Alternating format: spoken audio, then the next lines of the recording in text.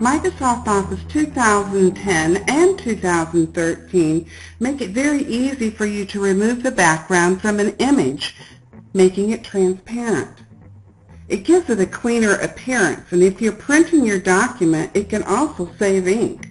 With the background removal, Word uses special algorithms to determine which parts of the image are the background, and then it removes those areas from the image.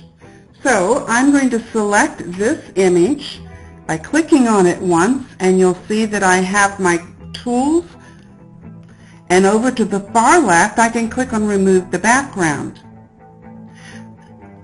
Now again, Word tries to decide which part should be foreground, which part should be the background. I'm going to need to do some of my own work on this, so I'm going to mark areas that I want to keep. Clicking on the plus sign, I will have a pencil, and I just simply drag over the parts that I want to keep, and you'll see it just continues to add pieces that it sees that are similar in color. I will have to do quite a bit on him to get most of this tiger to show up. But he's got a lot of background in there that I would like to take away.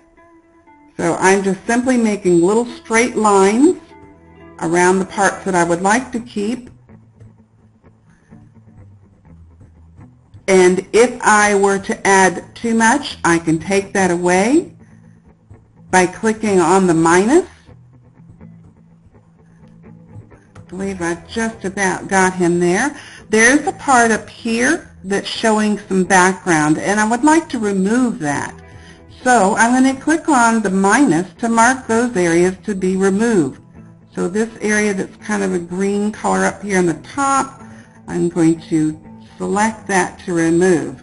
I notice that I need to add a little bit to the ear, and so I'm going to click mark an area to keep, and we'll make the pencil line up here and a little more on the left here. Okay. Now I can take a look at this and see what I think of it. If I've got enough of it, I'm going to click on Keep Changes here.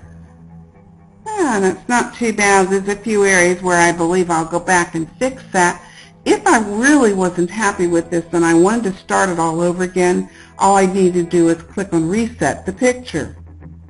If I want to work on him some more, all I need to do is click on Remove Background. And now I can continue to mark areas to be removed or mark areas to keep.